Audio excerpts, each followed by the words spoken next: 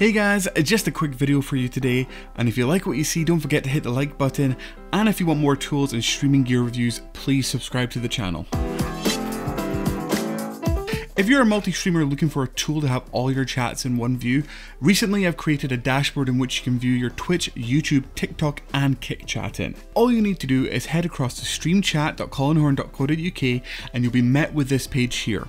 Don't worry, there's no usernames info on it yet, so don't worry about the cookie banner on Twitch. You can reject it or accept it, or don't worry about the YouTube column. What you then want to do is hit the cog icon up here on the top right and then input your usernames for Twitch, TikTok and Kick.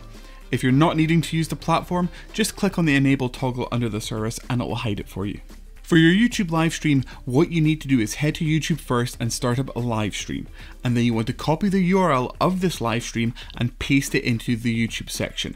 As I'm only embedding this using an iframe and not going through the API, the tool is not able to pick up on your latest video. Sadly, YouTube's live system changes the URL every single time you go live, so you have to update this each time you do so. And also, if you're met with this error for TikTok, don't worry, it's just a limitation on the API. Wait a couple of minutes and then refresh the page again. And it's as easy as that. Since my original tweet went out, there's been a couple of questions that have been asked.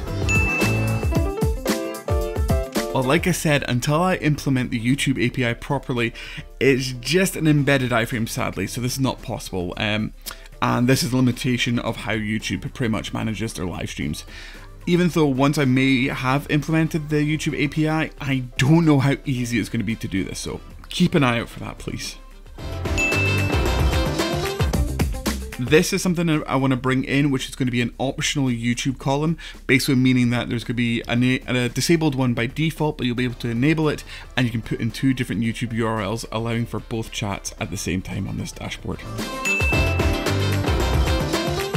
This is something I really do want to bring in, and I don't know whether or not it's going to be through drag and drop, just by grabbing the tab, or if it's going to be an ordering thing within the systems panel.